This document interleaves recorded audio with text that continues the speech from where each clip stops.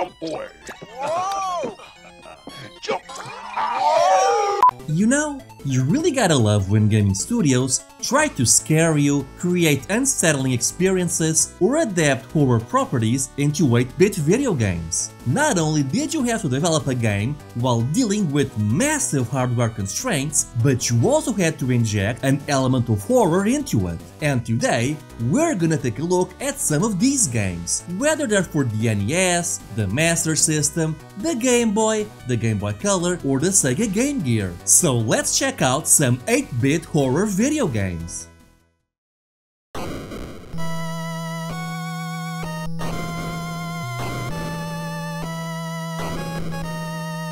We begin with Frankenstein on the NES, and this game is way better than it has any right to be. For starters, the game is filled with anime cutscenes and dialogue segments. You play as a dude trying to rescue Emily, a kidnapped girl from the clutches of Frankenstein. And yes, he's actually called Frankenstein in this version. He's not the monster, he's just Frankenstein.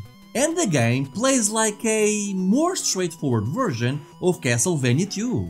Instead of getting lost and not knowing where to go, you start in a city and need to enter the various buildings where you'll find permanent upgrades. Defeating enemies can also drop weapons like clubs or fireballs. And it seems that in this universe, Frankenstein is the equivalent to Dracula in Castlevania, because you literally have to fight the demonic hordes of hell to get to Frankenstein. I mean, hell! You even fight against death itself on the first level! Well, not death itself. You can't kill death. Oh, yeah, well, I mean, that makes sense. Take that, Castlevania! And I would love to know how Frankenstein enlisted the help of a water dragon as one of his minions. Though, then again, this has to be the suckiest water dragon I've ever seen, because he literally goes down with just 3 punches from a regular human. You also gotta love how the village elder just randomly picks you as their savior. Even your character is confused that they're putting so much faith in you. Overall, this game is amazing. I came into this one expecting a quick cash grab, and instead I found a hidden gem for the NES. It's pretty clear Bandai saw the success of Castlevania and tried to replicate it using a different literary monster. And you know what? They did an amazing job. I highly recommend this one.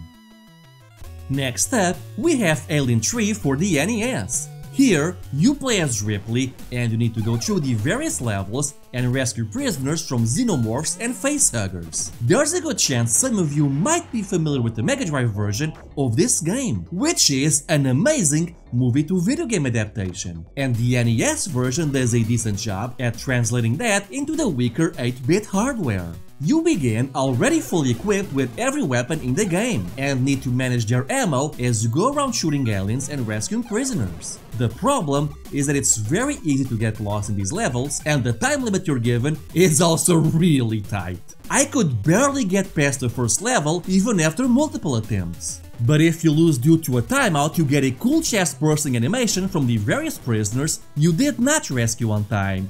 And that alone arguably makes this game worth it.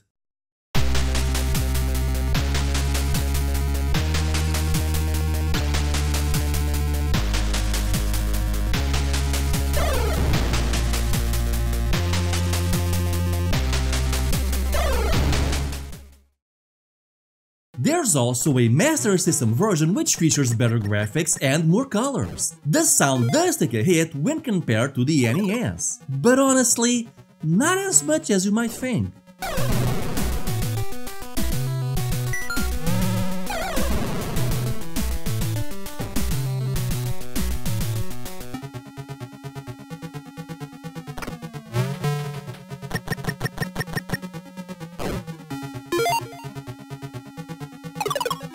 I used to think that this was just a straight port of the NES version or vice versa, but it's actually not. The level layouts are different.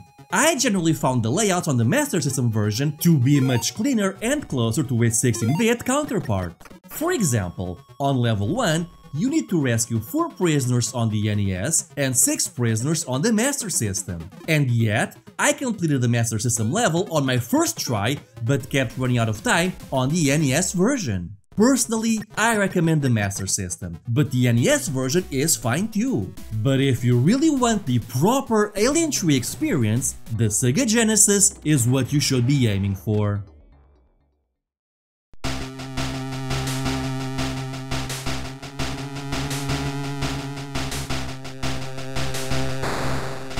Alien 3 would also come out for the Nintendo Game Boy, though this is a completely different game and much worse for it. This is basically an action-adventure game, and I've seen it described as Zelda-like. And, I mean, I guess that's somewhat accurate. Once again you play as Ripley, and you need to go around the prison and collect weapons, keycards, ammo, and solve puzzles to progress. Along the way, you'll occasionally be interrupted with cutscenes as some story segments seem to run on a hidden timer. Xenomorphs and facehuggers will keep respawning, but most of your weapons are basically useless and ammo is extremely limited, so it's best to simply avoid them. Honestly, my biggest issue with this game is how cryptic it is, and it does not help that the graphics and sound are just average at best for the system. So unless you check out a guide, you're gonna spend a lot of time wandering around not knowing what to do or where to go. I should know, I used to own this game. My brother bought it for me as a kid and I tried to like it. God, did I try to like this. But man, no, this game just plain sucks.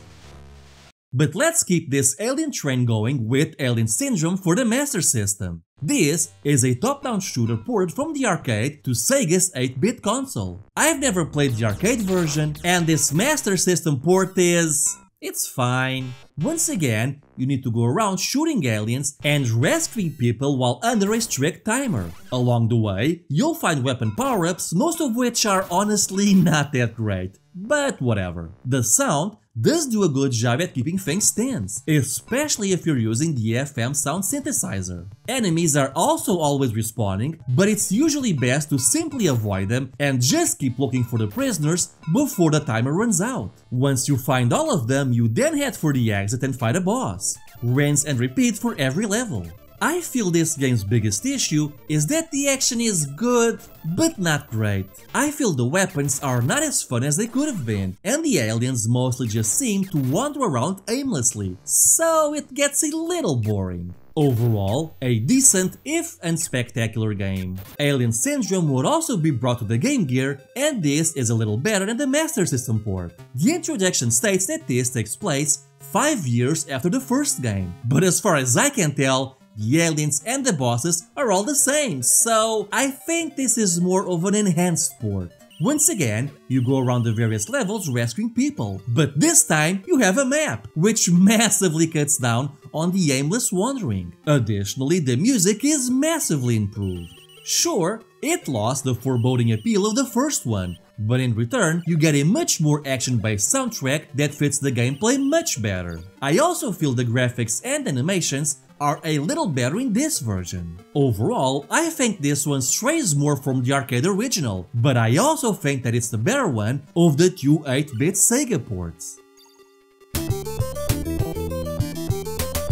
Kenseiden is an action platformer for the Master System. Thematically, it falls under the medieval Japanese horror we've seen in other more popular games like Genpei Tomaden. Here, you play as a samurai and you need to reach the Emperor's Palace. At the end of each level, you're brought to a map where you choose your next destination based on your adjacent regions. Now, the cool thing here is that if you want, you can just make a beeline for the palace and ignore everything else. But doing so means you will not find all the upgrades the game has for you. See, as you defeat bosses, you gain new abilities like the high jump or additional sword moves, and these will stay with you permanently. Additionally, along the way, you'll find items that increase the power of your sword, and some regions will also have training grounds where you can increase your maximum health. But these training grounds are extremely difficult and time-consuming. Not helped by the fact that if you lose a life, you lose all the upgrades you've gotten except for the ones you gained by defeating bosses. And this is honestly the game's greatest downfall. You should have been able to keep all your upgrades even after dying. Other than that though, this game is amazing! The graphics look almost like a 16-bit game, and when you add the FM sound to it, it ends up feeling more like an early Mega Drive game than it does a Master System title.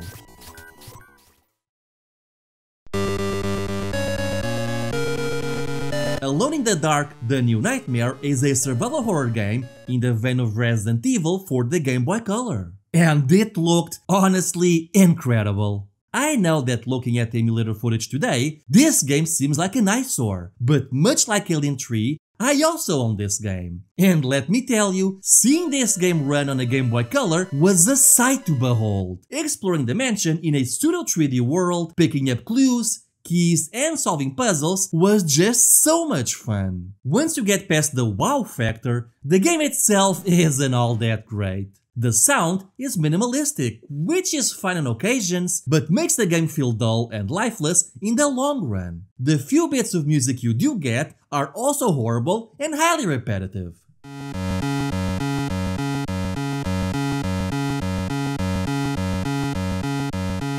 Additionally, due to the nature of the graphics, it's very easy to miss a door or a walkable scenery, while other times the 3D effect just completely fails, with the screens changing in angles that do not make any sense, or taking you to parts of the room that also do not make much logical sense. Also, it seems that the engine cannot handle enemies or other moving objects on screen, so you're often getting interrupted by random encounters where you're sent to this more traditional isometric camera. Here, you need to shoot your enemies while taking into account your ammo levels. So yes, this is a Resident Evil style game with random encounters, and no, they do not work well. Not only is there no tension because you have no control on when the next fight will be, these fights are boring and incredibly easy. Overall, I say give this one a go if you see it for sale and you have a Game Boy Color on hand. It's worth it for the graphics alone, but if you're gonna play it on an emulator, I think your time is better spent elsewhere. But if you want a real Resident Evil experience, then why not play Resident Evil with Resident Evil Gaiden for the Game Boy Color. And boy, I do not like this game. First of all, I hate the art style. I mean, just look at what they did to poor Barry here. What is it? Capcom outsourced this one to a British game developer, and I get that bringing the Resident Evil experience to the Game Boy Color was always going to be a tall order, but I just could not get into this one at all, and I'm not sure why. Maybe it's the objective-based mission design, instead of using the more freeform nature of its 32-bit counterparts. Or maybe it's the fact that you can just simply run around most zombies, thereby avoiding them completely. Or maybe it's the fact that I genuinely hate the combat, which controls just like playing a golf game. But I just absolutely hated this one. But if you're looking for more ambitious Resident Evil ports, then how about Resident Evil on the NES? Yes, really. This is a bootleg remake of the first Resident Evil game, made to fit within the constraints of the NES, and the loving care and attention with which they rebuilt this game and all its items, puzzles and events is beyond impressive. The intro cutscene was remade and placed in the game. The several dialogue sections, cutscenes and locations are all here, and because of that I had way more fun playing this game than I did Resident Evil Gaiden. Sadly though, not everything is perfect. The combat was taken straight from Resident Evil Gaiden, and it's as bad here as it was there. Aiming is difficult, you waste a ton of ammo, and it's just not fun. And for some reason, I have a really hard time going upstairs or entering and leaving doors. I don't know what it is, but there's something I'm clearly not doing right. And some things were cut, like the Jill sandwich dialogue, or the puzzle in the statue room. But then again, if you want to play 8-bit Resident Evil, then why not play the one that was being helmed under Capcom before being cancelled? This is Resident Evil for the Game Boy Color, and it sets out to do the exact same thing as the NES port. This is a full-on remake of the original game for the Nintendo 8-bit color handheld, and I'd argue that this is even more impressive than the NES game. For one thing, the tank controls are back, and they're honestly even tankier here than they were on the PS1 or Sega Saturn. At this point, it feels like Jill was the love child of a rusted out tank and a busted up semi-truck, and I'm all in on this level of jank. But perhaps even more impressive is the combat, in that it plays just like the original Resident Evil. Yes! None of that golfing minigame from the previous two titles. No, now we have full-blown Resident Evil tank control combat, and it is amazing. Amazingly jank, that is. The puzzle from the statue room is back as well, as are many of the elements that were removed from the NES game, including the room where Barry saves you from the descending roof. But for some reason, they removed the Jill sandwich dialogue. Cowards. It's a shame that this port was never completed and instead we got Resident Evil Gaiden, because this, to me, is the far better game, and one I highly recommend to all fans of the first Resident Evil title. Dracula. Moving on to more classical territory, we have Bram Stoker's Dracula on the Sega Master System. This is a pretty standard platformer, with its major standout feature being the copyright-infringing question mark blocks. Somehow, Nintendo either did not notice or didn't care about these, because as far as I know, nothing came of this. Anyway, based on the movie of the same name, Bram Stoker's Dracula is a good, if unremarkable platformer. You go from left to right, collect power-ups, and shoot down monsters. Don't get me wrong, it's a fun game, but it lacks something to make it a standout title. The weapons are good and fun to use, but they're all fairly generic, and so are the enemies and levels. The graphics are pretty good though, making use of the Master System's high color palette, which makes everything feel nice and colorful. Too colorful at times. Personally though, I especially like the torches in the backgrounds. But the music on the other hand is incredibly annoying. I get they were trying to go for a horror vibe, but they really should have tried something different. Overall, a good game, if a bit generic. But Bram Stoker's Dracula would also launch for the NES, where it suffers from the exact same issues as its Master System counterpart, and the graphics also took a hit. I mean, the torches don't even move now, and the music is just as bad here as it was for the Master System. Again, not a bad game, you could certainly do worse. But there's way better stuff out there. Still, if you're that set on playing this, go for the Master System version.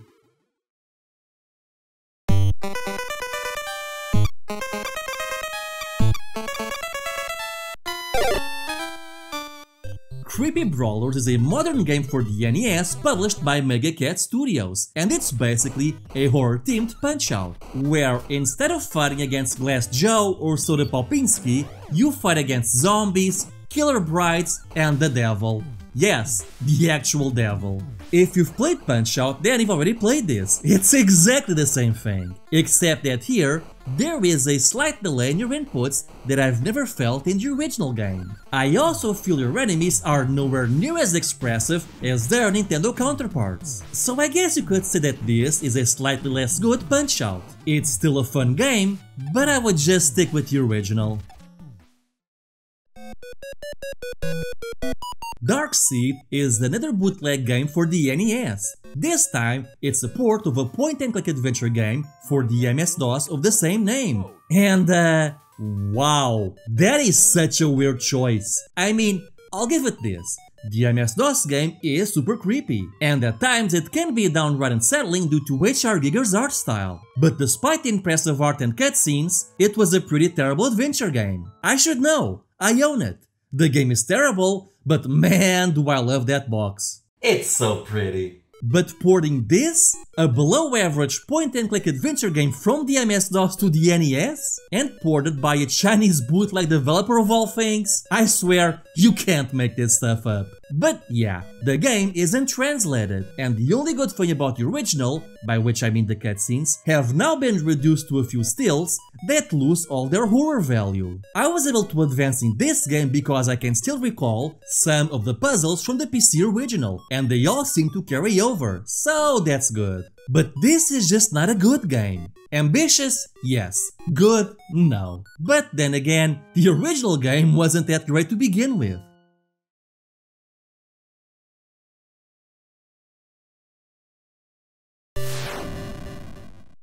Ah, Friday the 13th. This was one of my favorite classic Angry Video Game Nerd episodes, and I came into this one fully expecting to hate this game. But much to my surprise, this game is honestly incredible. I mean, did you even know this was made by Atlas? And I'm not even kidding when I say that playing this game gave me some serious Megami Tensei and Shin Megami Tensei vibes.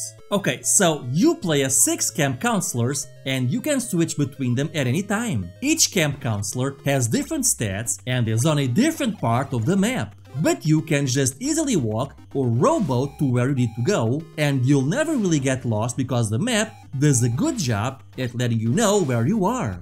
And the world is also not as big as the map makes it seem.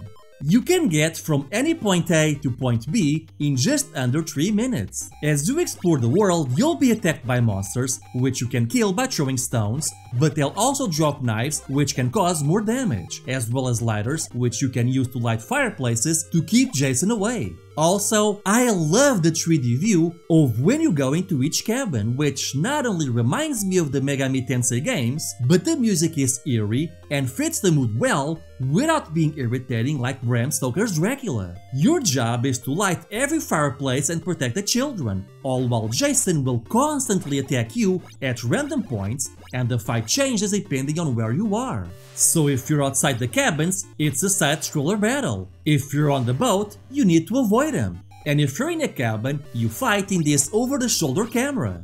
This is honestly impressive stuff, and being constantly chased by Jason reminds me of the nemesis from Resident Evil 3. You never know when he's going to show up, and it becomes a genuinely tense battle when he does. And when you lose, your camp counselor dies, and you have to switch to a different one. Seriously, why is this game so good? And it manages to be good while being faithful to the movies. All my life I was told that this game was horrible, and instead I found an incredible hidden gem for the system. One that is just unfairly maligned. But I'll tell you what's not good. RoboDemons.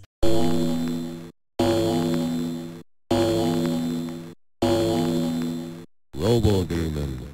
I hope you like that intro screen because that's the best thing in the entire game. This game is part shmup, part platformer, and all of it is awful. Though I shouldn't be surprised, because this is a bootleg game created by Color Dreams, a studio who you might know better under their second name, Wisdom Tree. Yes, this is the same studio behind Supernova's Arc 3D and all those religious NES games. Except now, they made a game where you shoot robot demons in space with your boomerang. Sadly though, the scrolling is choppy, and it seems there is only one song in the entire game. There are also no power-ups or weapon pickups, and it's just not a very good game. Honestly, the voice samples are the most impressive thing about it. So yeah, this one goes straight to the trash pile.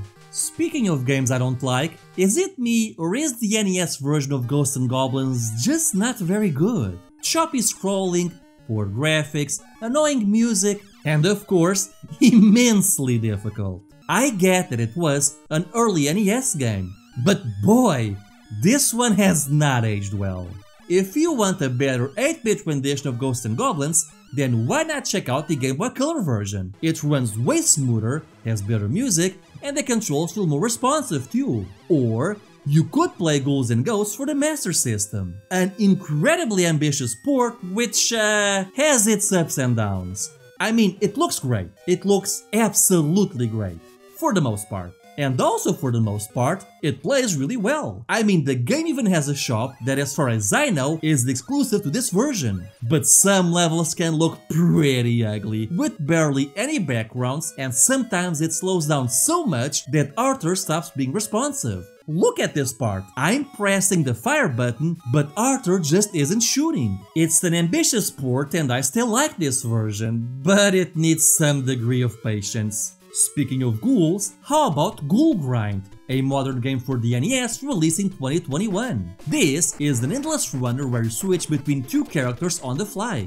The dude skeleton jumps lower, but has a double jump. You can also throw weapons at enemies and blocks to destroy them. However, each block type can only be destroyed by one character or the other. Run into a block once or get hit by an enemy twice and you have to restart the level. This one's okay. It's fun, but I would have preferred a regular platformer instead.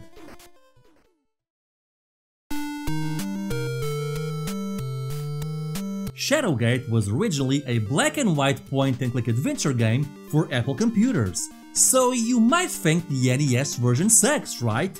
No, quite the contrary. This version is amazing. This is an incredibly immersive puzzle adventure game. You see everything from a first-person view, and failure can and will result in you meeting the Grim Reaper, or having your game stuck in an unwinnable status. The good news is that the puzzles are actually not too hard. For the most part, they're pretty logical, and there are enough visual and contextual clues to hint you at where you need to proceed. And it's a game that does a remarkable job at making you feel alone and somewhat helpless, not helped by the time limit that comes in the form of torches. If that light source ever runs out, you're a goner. You can find more as you explore the castle, but you'll always feel like you have just enough to complete your quest. Now, I first played this game on the Gameboy Color, with a version known as Shadowgate Classic, which is a straight port from the NES version, but the colors are slightly better and the menus are also more intuitive.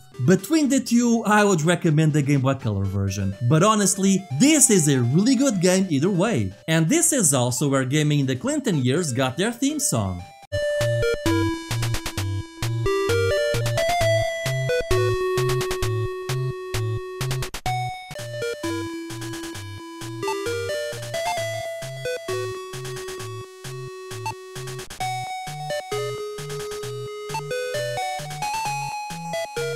There's also a prequel to Shadowgate called Uninvited. Well, I mean, they're two completely separate stories, but they're by the same developer and use the same engine. The Apple port of Uninvited launched first, but the NES got Shadowgate first and Uninvited later. It's basically the same game under a different storyline and with different puzzles.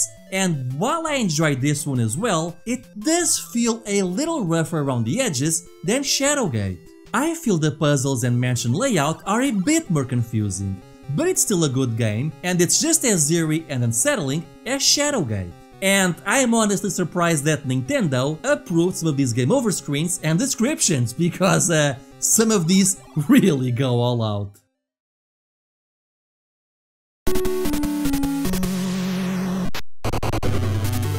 Haunted Halloween 85 is another modern game for the NES and it's fine. You play as a kid going to school only to realize that your town is suddenly haunted and everyone was turned into a zombie. That's what I gathered at least, because the story text scroll would just not end. This is a pretty standard platformer, though your attacks kind of seem like something more out of a beat-em up. Your character can take a lot of hits and he becomes progressively more zombified the more he's hit. The enemies are fairly easy to take out as well. If anything, pitfalls were my greatest foe. I also think the first level was poorly chosen because it doesn't look that great, but the following levels look better with some nice gradient backgrounds. Overall, this one's not bad.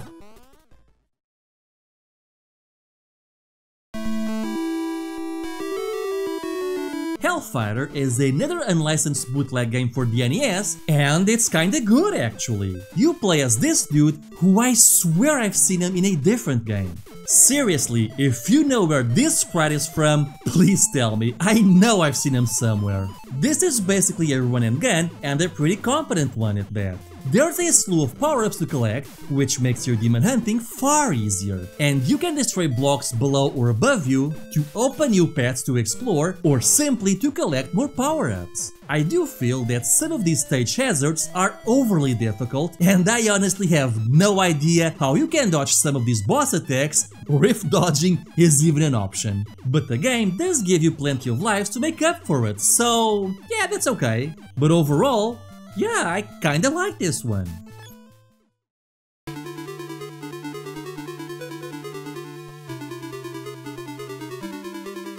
Master of Darkness was Sega's take on Castlevania, and it's a damn good one too. Sega didn't even try to hide it either. It looks like Castlevania, and it plays like Castlevania. You are an investigator in 3rd century England, and your Ouija board tells you that Dracula has risen and it's your job to summon Belmont his ass. The first thing you'll notice, once again, are the graphics. The Master System hardware was really great at producing big sprites and colorful graphics with some nice, crisp visuals. From an art style standpoint, I feel that most of these levels are not that interesting to look at. I mean, taking a stroll down the Thames River or at a wax museum is just not that interesting. But you do have some standout moments. You also have a variety of weapons at your disposal, including your main weapon, which can be a dagger, an axe, a cane or a sword, to your sub-weapons like the boomerang, bomb and pistol, all of which handle like the cross, axe and dagger from Castlevania respectively.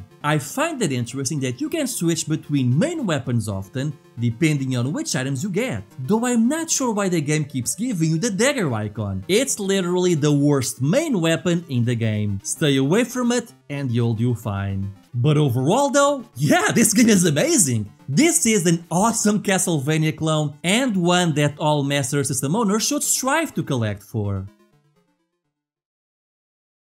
Splatterhouse One Paku Graffiti is a spin-off to the Splatterhouse games. You're dead and your girlfriend is mourning you when lightning strikes and revives you, which I think is also a reference to Friday the 13th. But suddenly, oh no! A giant flying pumpkin appears and kidnaps your girlfriend. Don't you just hate it when that happens? So these Splatterhouse games were never really known for their depth, and this is no exception. It's a very basic platformer that survives mostly on its style. Sadly though, the style here is not as interesting as the main Splatterhouse trilogy. The over-the-top violence and gore was mostly replaced with humor, like Dracula dancing Thriller before flashing you the peace sign, and it's not a good substitute if you ask me. The most interesting thing about this game is that as you defeat enemies, you'll level up and increase your max health. But honestly, this game gets boring really fast, and the visuals just aren't doing it for me. Stick with the original Splatterhouse trilogy.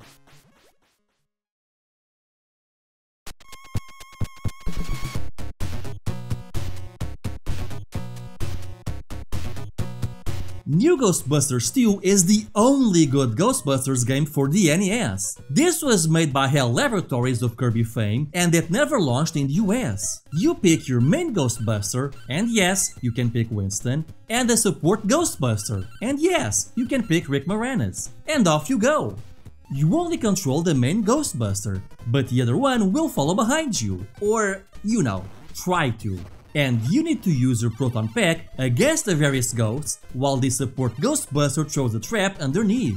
You can hold on to the ghost for a while, but not indefinitely, which means that it's a good idea to have your AI buddy nearby or in a position where he can actually trap the ghosts, something which isn't always possible. Now, this game is actually quite easy, which is why you go down in one hit. But besides that, yeah, this is a good game. I would still rather play the Genesis game over this one, but finally, the NES gets a good Ghostbusters game. Sweet Home is the go-to horror game everyone always refers back to when talking about 8-bit horror titles. And with good reason, because this game is amazing! This was my first time playing it and I instantly fell in love with this game. Based on a Japanese movie of the same name, you play as a team of documentarians exploring an old mansion that contains frescoes created by a famous painter. However, they become trapped by the spirits that inhabit the house and must now escape. The game plays a lot like a JRPG in that you have random encounters a level up system, and turn-based combat. But it's also unique in that you control 5 different characters, which you can control separately or group them in trees. Additionally, each character has a unique item to them, some of which are necessary to progress, like a ladder or a key, while others aren't strictly necessary but are immensely useful, like pills that cure your status. You'll also come across additional items and even weapons to help you throughout your journey, and so the game becomes a journey of survival as you try to organize, lead, and reorganize your members. And if someone's HP reaches 0, they go down permanently. This is honestly such an interesting game, and I highly recommend it.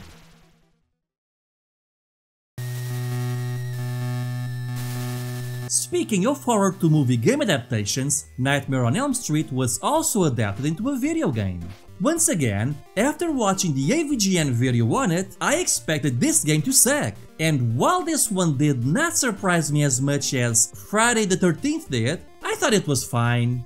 You run around the city collecting Freddy's bones from different buildings, and you're pretty much attacked by everything that moves. But man, these are some really generic enemies.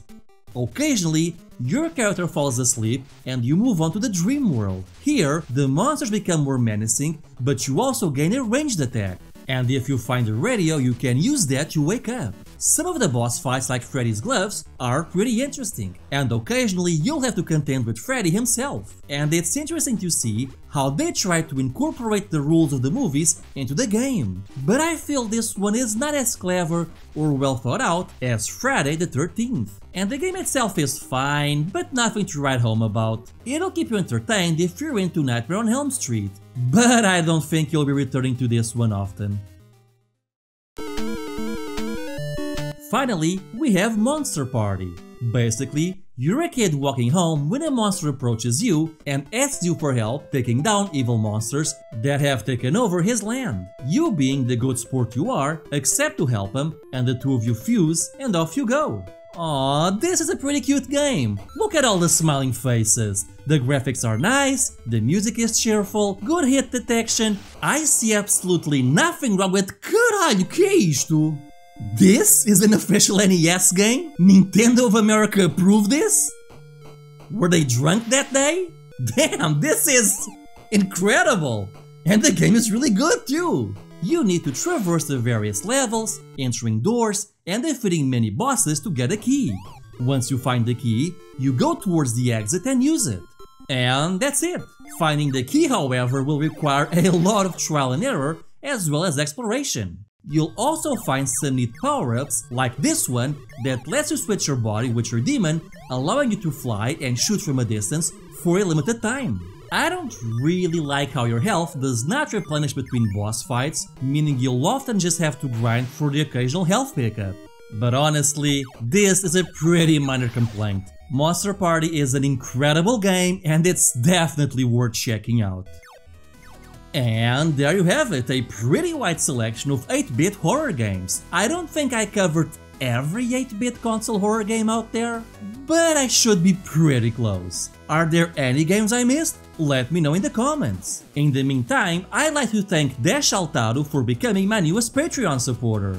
Because as we all know, all the best things come in dashes. Street Fighter Dash, Mega Man Dash, and DoorDash. Anyway, I hope you all have a great day. Bye!